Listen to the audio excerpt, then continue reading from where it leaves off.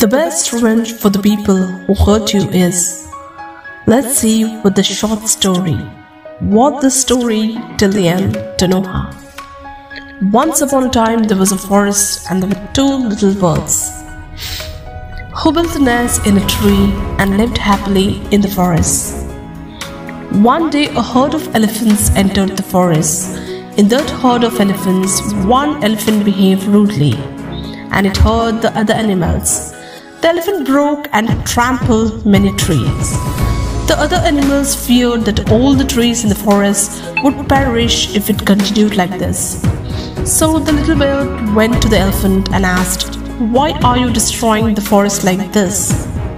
The elephant replied, "I will do like this and that's none of your business," and it broke the little bird's nest. The poor birds were helpless. The elephant laughed and moved on. The little bird angrily said, "I will not let this elephant go unpunished." But the other little bird said, "We have no right to punish anyone, and God will take care of this elephant." Suddenly, the elephant screamed very badly.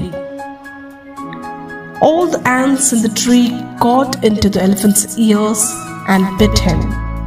So the elephant screamed and cried out in agony and went out of the forest.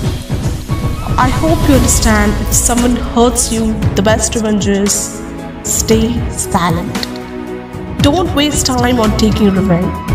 Those who hurt you will eventually face their own karma. The best revenge is when you no need to take revenge. Just stay calm and silent. No need to take revenge. Sit back and wait. Those who hurt you eventually screw up themselves. If you are lucky, God will let you watch. If you found this video helpful in any way, please hit the subscribe button for more inspirational videos. Thanks for watching and stay blessed.